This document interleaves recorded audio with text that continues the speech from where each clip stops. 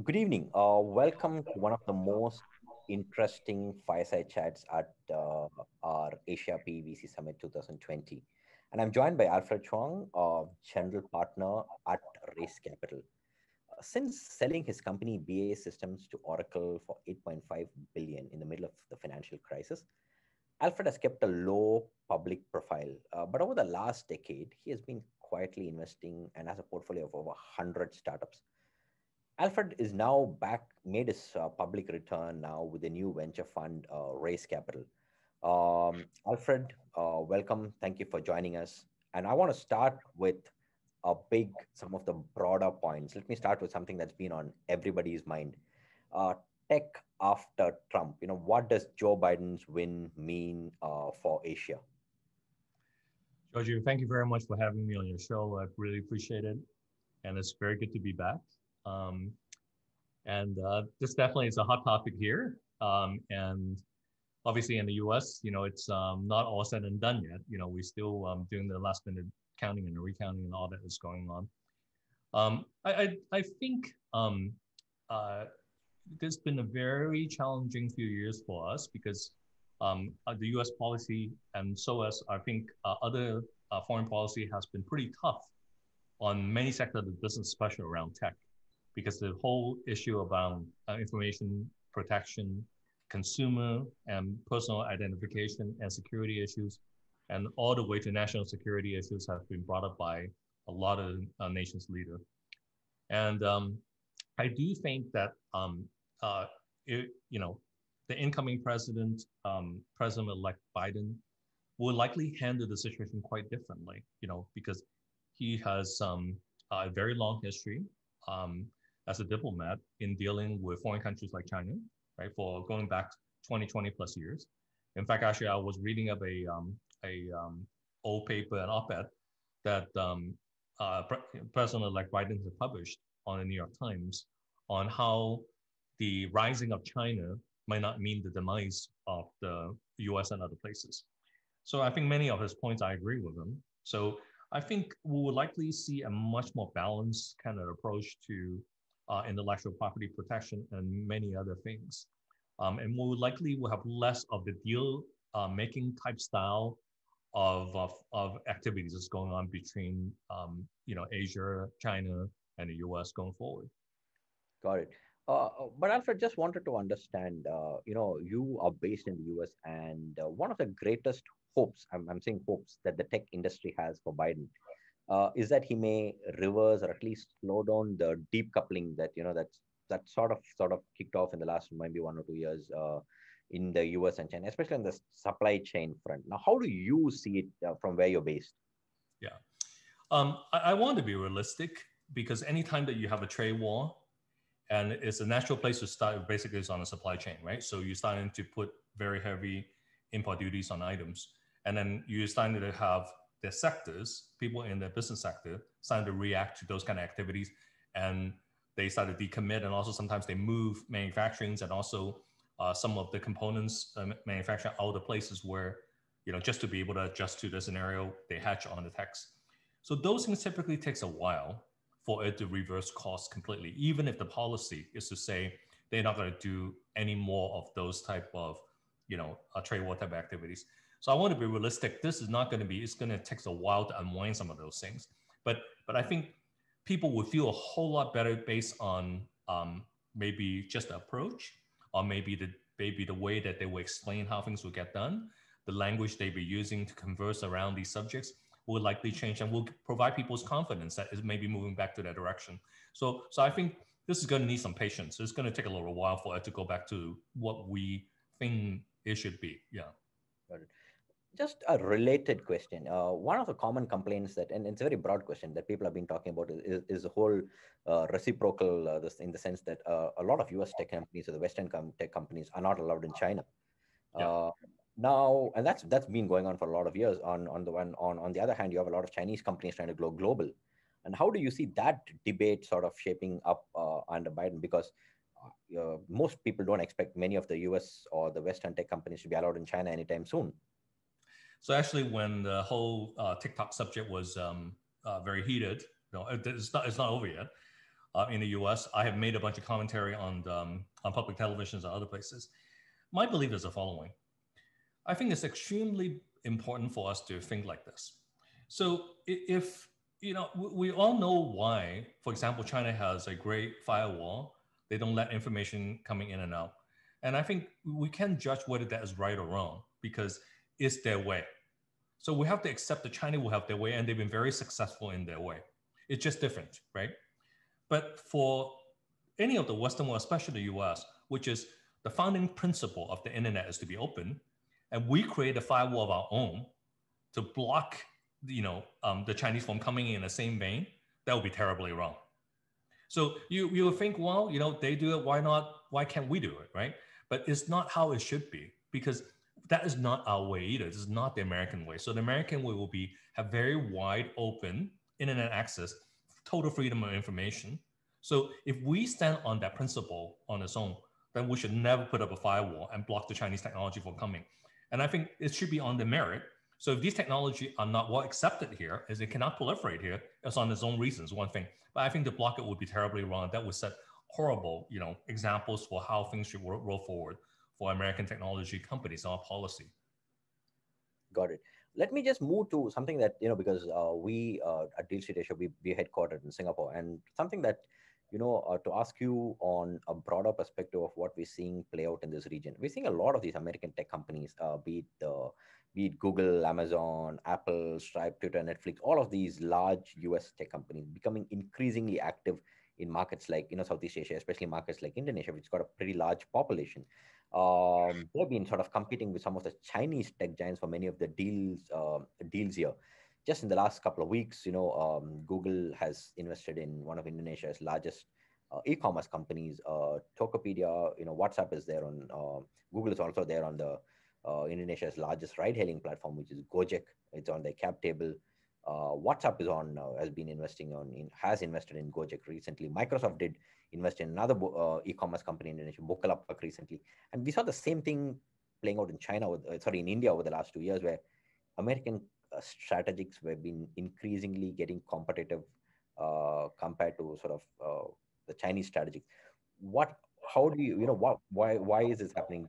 Do the American strategics see these as core markets that they need to be in outside their countries? And why the enhanced activity? What do you think is behind it? Well, I think it's only logical as market become mature, right? So you can only take on so much market share before the regulators started calling on you, so which they have, right? And then you will have to expand in other markets where the regulator hasn't called on you yet. So, and plus, we still like high revenue and earnings growth, right? So in order to do that, when you have exploited the market a lot, you either put new products out into those existing markets so your channel can sell those other products, or you have to go to other market. And I think it's just a matter of time that Southeast Asia and also India will become such big. I am totally not surprised of the activities going on in these incredible countries because, first of all, it has a very large population. Two, the adoption of internet access have bypassed, basically 20 years worth of legacy that the rest of the Western world have experienced, right? Which is basically through the use of a laptop or a desktop computer, using a browser to get access to this type of stuff. They don't, right? So all they need is a very inexpensive mobile handset, and that they will be able to have the same kind of enjoyment and access. Especially now, we can see 5G coming in with 50 megabit per second onto these devices, and soon very inexpensive 50 megabit per second devices. So this will open up a door in like every type of commerce applications, information access, information sharing. So those markets are going to be super crucial, especially when you're not hindered with any legacy technology. Basically, it's immediately adopted, instant gratification. And the easiest way to get into this market is not to fight the locals, right? So you give something back to the local. So partnership and investment in the local kind of e-commerce uprising company is super critical because that will be the way to get in. So now what will happen downstream, whether they'll be acquired by the giants or not, or the giants will then squeeze their way into those markets and they compete with them, we can see history, right? That at times will happen. At the end, two things happen. One is, if this continue to benefit the end user and the consumers, then I think they will continue to grow in this pace. If at some point in time this is just about price hike, then the regulators will ultimately stop them. So we've seen it in telecoms, we've seen it in petroleum, we've seen it in every other industry before. It'll just take time, and that will happen. So I'm pretty confident a fair game eventually will get figured out. But these markets is super, super hard. But you're also not mentioning, we also now have a lot of skills that are being developed in places like Vietnam for like Da Nang as a hub center for doing software development, let alone, Singapore and these key big countries. So we're going to see in Malaysia and other places where it's not going to be just consuming this stuff. They also will be making and developing, and will be it's just over time, is software eating the world. We'll continue to be eating it away. I mean, we're going to see software utilization and also development everywhere. So I think that's pretty much where we're heading to, which is great. Yeah. You talked about software eating the world. It's interesting because many of these countries, like for example, if you take Indonesia, they skipped the landline phone revolution. They've skipped the laptop revolution. They skipped the PC part. They skipped the banking, going to a physical bank. They've skipped and then they've skipped the evolution of malls in the rest of the world. They've gone to e-commerce directly. It's all because of software and the handset, the smartphone that they have. In that context, I just wanted to understand from you, like, as many of these US strategics become dominant players in Asian countries outside China, you spoke about the regulators haven't caught up in many of these countries. We are starting to see the backlash. Like, for example, Google is facing in India because it's a dominant player across all spaces. If you look at Facebook, all of Southeast Asia, most people think the internet is just Facebook alone.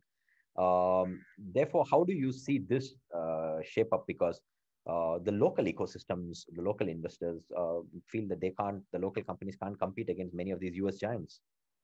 So I think here's the way that we will really have to think of it. So you never want to compete with giants at the same level of the technology that they have, right? So if Facebook is a platform for social networking, as a platform, then you don't want to go reinvent that wheel, because that would just take forever to rack up that kind of install base and all the functionality being tested and used and tried and connected by so many people. However, things that either plug on top or on the side, or reinvention of those technology, is super critical. This is the thing that I always have to remind people of. It's very, very interesting.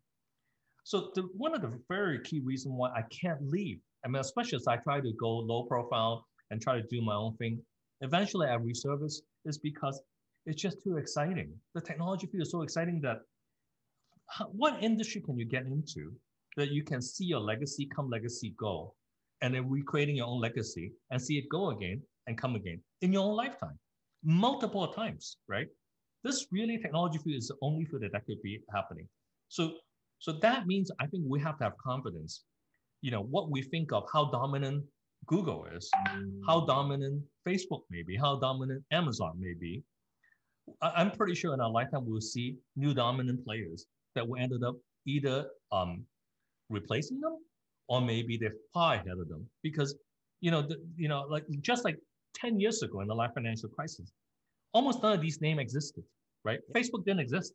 So what did we have back then? We have a bunch of other things we were using, right? We're using instant messaging. Big names in tech were IBM, Intel, HP, right? And a lot of those companies are either split up or they're gone and they're no longer the hot company. So that can happen. I'm pretty sure that we're going to see that again. So tech is terribly exciting because, we haven't seen that one company from India or maybe from Singapore that's going to be a next world giant, that we haven't even experienced it yet. But I'm going to bet we're going to experience it in our lifetime. Interesting. There's one company from Singapore, I don't know if you've noticed, it's called the e-commerce company Garena. They have a gaming division, which is the world's the best performing stock, better than anything else. And the valuations is like skyrocketed because of the potential that this region offers for e-commerce. But I just wanted to come back to another tech point that you mentioned when you said that we could see new dominant companies coming up. Do you think the next stage of the tech would be unbundling of some of these big companies? Because today I go to somebody like, for example, Google for email, I share my photos, I do all sorts of things. I go for storage, I go for a whole lot of things. Somebody can come and say, okay, I'm going to be doing only email, but I'll do email best, I'll do email faster. Or somebody can, because all of these tech giants offer like what there could be vertical e-commerce companies who come up and do maybe offer only uh, pet food or baby diapers way better than Amazon can do, or something, or maybe sports goods. So do you see the opportunity to sort of, even though there are tech giants, like you said, you can't build or compete directly with Facebook, but take one division of some of the what these companies are and do that way better than some of these tech giants can do? So Georgie, I think two things, right? So one is, anytime when you have a tech company get big, remember our industry requires constant reinvention. Yeah. Nobody can stay in the same place and expect just keep getting big. That's just really not quite possible, right?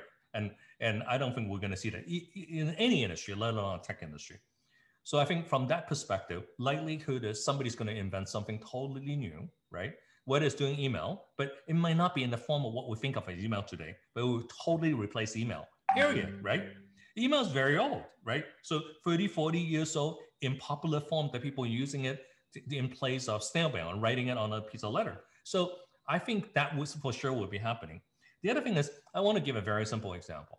So right now we're having this show basically over Zoom, and we can record it and we can replay it. But Zoom is our one software, one application that we use for doing this communication. I'm pretty sure in a decade, every application will have a Zoom in there. So collaboration will be offered as a service, will be embedded fully, make available to the developers to build into every application, because that's really what we need. So if that's the case, imagine the opportunity in every single field inside the collaboration field, whether it's whiteboarding, whether it's messaging. So existing player obviously can get in that field, but also new player and completely dominate those fields that people are using basically a full stack, vertically driven kind of application, and they won't be using it anymore. That's entirely can happen. That's in history of tech, that's really what happens. Unbundling, and then you have new invention, new tech, new verticals, and then you take a whole new shape when we look back and say, how did we even get here? How did even this possible, right? Interesting. I mean, Zoom alone is a miracle. Yeah. It's 350 million plus monthly active users that came out of nowhere, literally, right? Yeah. Because of the pandemic. So anything can happen. Yeah. And it's also an example of how people across the youngsters, the older generation, nobody who's done a video calling before has in such a quick time got comfortable using Zoom. And that is something that we thought could never happen. Yeah. I just want to shift gears. We don't have much time. I want to shift gears to come back to raise capital. We want to raise about 125 to 150 million. I just want to understand, where are you so far, both in terms of raising capital, in terms of deployment, or also in sort of, sectors, geographies. What's the concept, the thesis for raise capital? So actually, to talk about raise capital, I have to talk about some of the genesis of why we really want to do this. And I have to mention I call him my boss, my mentor, a guy called Bill Janeway. Janeway at the time was the principal, and he led the tech venture group at Warburg Pincus. So he gave me and my two co-founders at BEA $50 million. And that ended up returning $6.5 billion to the limited partner of Warburg Pincus. That story got so stuck in my mind, and because Janeway has been such an incredible mentor all this time. So this fund, we have to think of it this way, right? So we're very lucky, despite we have a pandemic. The public equity market has traded extraordinarily strong. We basically are hitting all-time high. So that also opened up the wallet for people to invest into private funds, and especially in tech. So our fundraising has been doing very well. And what I really wanted to do is to be able to invest in the companies, help those companies to be very, very successful. So our investments are really divided into two types, which is formation type companies and also seed type companies. Formation companies are basically entrepreneurs that we have been tracking, we've been talking to. We form a company with them. This is not incubation. This is extremely high touch, helping them all the way through, product market fit and making those companies successful, not just with money, but with our effort. So as raise capital, our goal, which is not just raising the capital, but also deploying into these companies. We've done about 8 deals, and so far these are sensational deals. I mean, I can't be happier with what we have accomplished so far. And any sectors, geographies that you look at for raise capital? And because you said you just did 8 deals, so Yeah. what's the spread? Yeah. So it's actually very interesting. So obviously, almost all the GPs are based here in the Silicon Valley, but this is the phenomenon of COVID. Phenomenon of COVID has caused all the company to go decentralized. So it really doesn't matter where you are anymore, right? Now, I have never been a big believer that you have a bunch of remote sites as an early stage company, but it completely changed me because now if everybody is working remotely, which is really the case, right? And there's no end in sight when any tech worker is going to go back to work.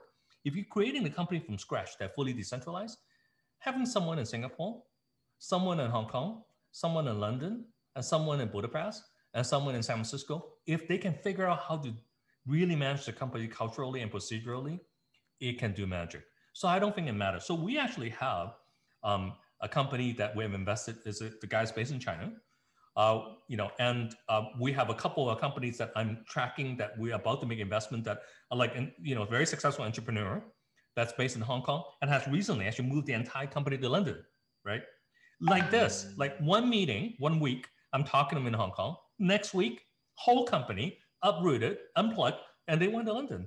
And that's how magical this is. And it doesn't do any difference for me, except my call with him changed from the morning to the evening. That's it. Or evening actually to the morning. I mean, that we really cannot take it for granted. This is a magical moment for really genuine globalization of technology creation. It really is. Got it. So you just talked about decentralized workplaces. So to that extent, geography becomes irrelevant going forward.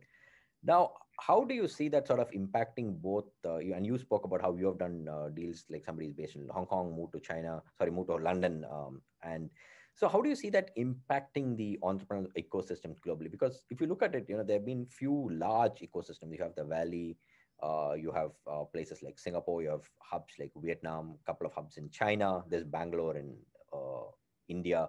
The fund managers are also largely around these ecosystems.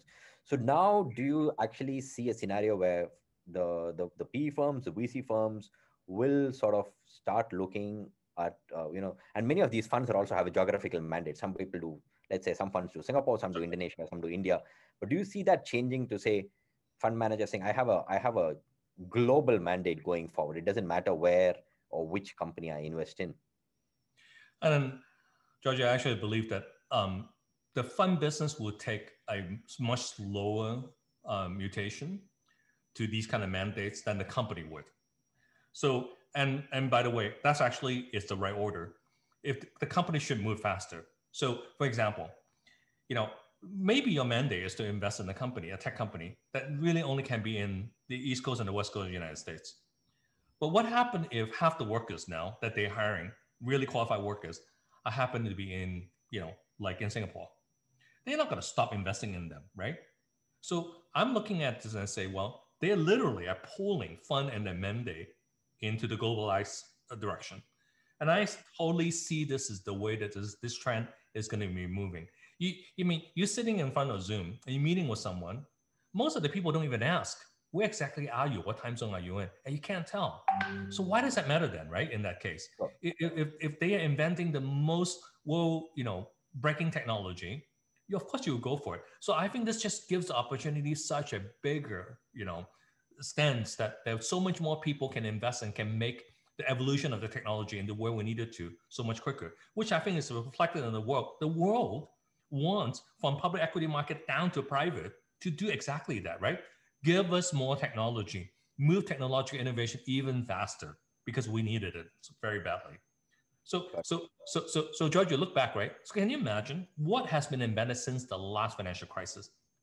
Cloud, software as a service, social network, the touch phone, the whole app economy, the whole gig economy. How will we have survived in this pandemic if we miss any of those? So can you imagine the next one? And now we're in the pandemic, we understand how critical they are, how much innovation we need. Why would we put barrier into locations when it doesn't really matter anymore? So it will be not smart if you put that kind of barrier in front of yourself. So I think those mandates will change just because the company are going to go into that direction. Yeah, very interesting that you mentioned about what has changed from the last crisis, the financial crisis that we had, to what's happening now. You actually sold BEA systems during the last financial crisis. How different is the current crisis? Is it far more severe than what we had in 2008 to 2010? Well, this is actually very different, right? So obviously, this is a health crisis. Last time it was a complete meltdown on our banking system that could have bankrupted the world. So in 2008, it actually is much more difficult financially for raising money, right? For people to listen to create very good ideas. In fact, almost from 2008 to 2011, all we saw was just consolidation and enterprise software. So most of the innovation was consumer software, right? So most of the consumer company that we are so accustomed to using and experiencing today all came from that era. So I think actually this crisis, we didn't create any kind of liquidity issue nor fundraising problem for any companies. So that actually is marvelous, right? So money kept raising. In fact, the prices is getting higher every single day. So it's actually in the opposite trend. Now, go to market would be vastly different because now we really have to think through, like the physical channels are basically, you can't count on it anymore. So how do you deliver everything through a online kind of channel? It's an interesting one, right? So how do you get your customer to adopt your technology even faster when they could be brick and mortar that even though they needed to, to change, but they change slowly. Got it. So crises also create some of the most impactful, transformational ideas that we have seen. The past crises have created it. In that sense, is this the best time for entrepreneurs to go out there, start up? Is it the best time for investors to be hunting for some of the most innovative companies that they may see? Or would you sort of take a cautious wait and watch approach? I think we have never seen a better time to go do a new technology company than present, ever in history. There's never been a moment that's better than what we see now. There's never been the need, the declaration of the desire to adopt technology like we have ever seen. We have never ever seen it. So if we think the dot-com crisis were big, and then the type of technology that we have seen, technology company we've seen emerge from the dot-com crisis, since the dot-com crisis, and then the financial crisis as the list of those company, the types of company that I was talking about, this one will be multiple times bigger than those two crises combined. So I think it'd be foolish for us if we really have a great technological idea not to pursue it. This is the best ever timing, basically, we have ever seen in mankind. It'll be a crime not to pursue it. It really is. Yeah. Alfred, we have a couple of minutes. I just want to step back quickly and ask you one more thing. Because you, over the last decade, have quietly invested in about 100 startups, if I'm not mistaken. What's your portfolio like? And, what are the lessons that you've learned from angel? Because 100 is not a small number. What are the lessons that you have learned by being an angel investor? Yeah. So number one thing that I learned, which I applied, every single day in running the venture businesses, angel investing is all about the people. It's making that emotional connection. And I have a very simple rule. If I don't feel so passionate after the person pitching me the first time, there will be no second meeting. If I get so passionate about it that by the time I get through the first meeting, or the second meeting, or the third meeting, I want to co-found the company with the entrepreneur I see, that's the right investment. Because when you have the right person, that technological business is going to need a lot of exercising. We're going to go through a lot of gyration. We're going to pivot, left, pivot, right. We're going to be making a lot of adjustment as we go to market. Those are all really acceptable risks that when you invest in this early stage of a technology company, that's just part of the game. But we have the right people. My God, they will get through all of it. And they will surprise you at the end. Look at Slack. Slack started as a gaming platform company. They ended up with become the world's most dominating, messaging company for workers of all kinds. And it's just, those are the kind of thing that inspire, people to say, wow, if you have the right people and you have the right leadership, they can do magical thing. Jan Stocker, Ali Ghoshi from Databricks. And in even when the days that they were technologists in a university, in an academic environment, you could just tell their passion and their ability to create incredible things to change the world in big data. Those are, I think, the most critical thing. And I feel strongly that angel investing and this actually absolutely are the same, that you have to pick the right people. Got it. Slack is now under attack by Microsoft Teams, but that's a different issue altogether. But venture investing is very different from angel investing because capital has almost become like a commodity. There's so many venture firms chasing a set of companies, and there's only a certain number of good companies for all of these firms to chase. So what more can you bring to the table as a venture investor other than capital? Because there are hundreds of firms that have the capital to deploy in all of these companies. So why should a company come to you or choose you over maybe 10 or 20 other VC firms? Well, I tell you, this is the way I look at it. If an entrepreneur doesn't want me to be co-founder, they shouldn't be coming in another direction. So the reason why they want us is they want me and my other partners in the firm to be helping them or working with them on a daily basis. And we really do. I mean, in the formation company, generally 3 times a week, I'll be on a Zoom call with them. 3 times, not once. So to a point where they can't even tell I actually are doing other things. Of course I am, right? I mean, like I don't know what to do with myself. I don't have the 12 hours of work that get put in through Zoom and working on various things all day long. But that's the most crucial thing. We help them on not just idealization, but we work with them on the technological involvement, work with them on the go-to-market. I use my Rolodex to get them into the first proof of concept. We help them on fundraising. We partner with the right people so that the cap table have the right people on it. So all of that are super, super critical. And by the way, the biggest difference between the angel investing and doing the fund is portfolio construction, right? So because at the end of the day, we have other people that invested alongside with our general partners into our fund. So we have to stay true to the way that we're going to go about investing in the money.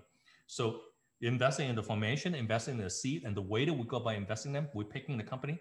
What's the percentage of ownership that we have to get through that threshold? Those are super critical. You don't care about that stuff that much in angel investing, but in running a fund, you have to, because that's the only way that we have things to show how good we really are and how disciplined we are, right? Because they're entrusting us with our money. So that part is crucial. But the people pick us, they don't pick us for money.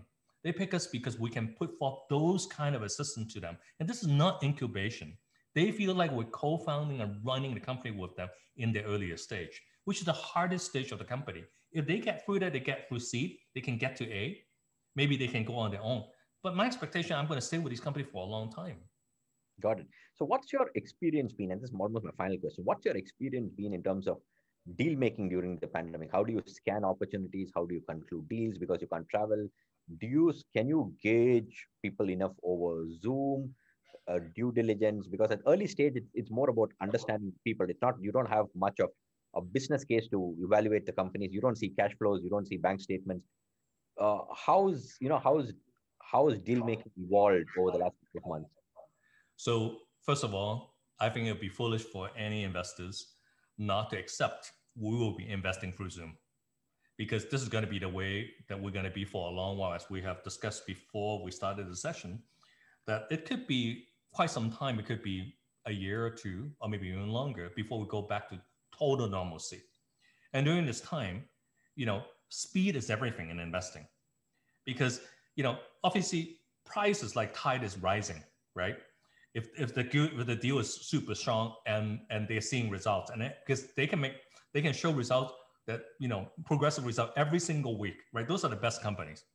For those kind of companies, if you don't race to it, literally, that's the reason why we have this name, then you're going to miss those deals.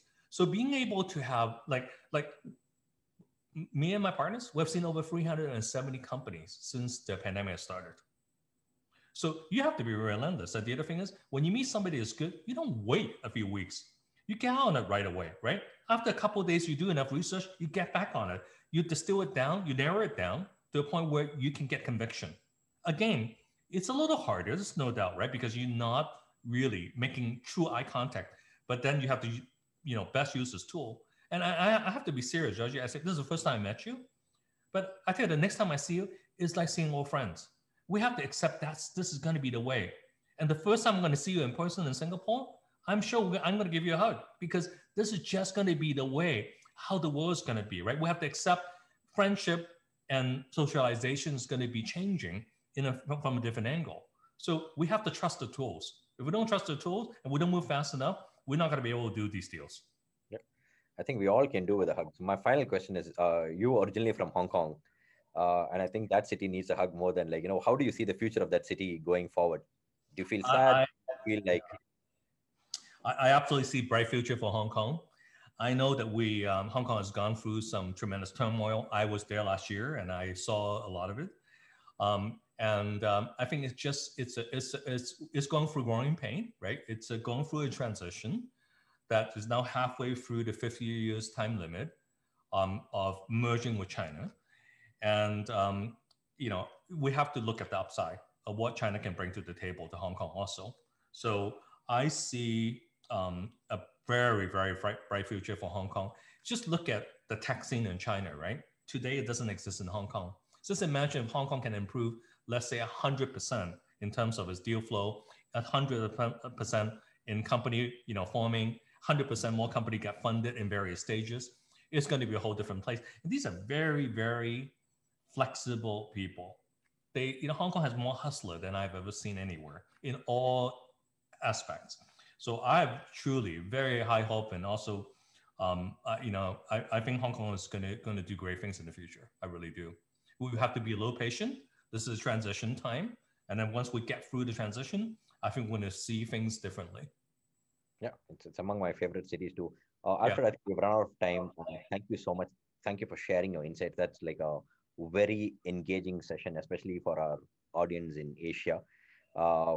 Lovely to have you, and we hope to see you sometime in person, either in Singapore or Hong Kong very soon. And Georgia, it's my pleasure, and it's great seeing all of my friends in Asia. I can't wait that I can go back to travel and see all of you in person. So we'll look forward to it. Thank you very much. Thank you. Bye-bye. Bye-bye.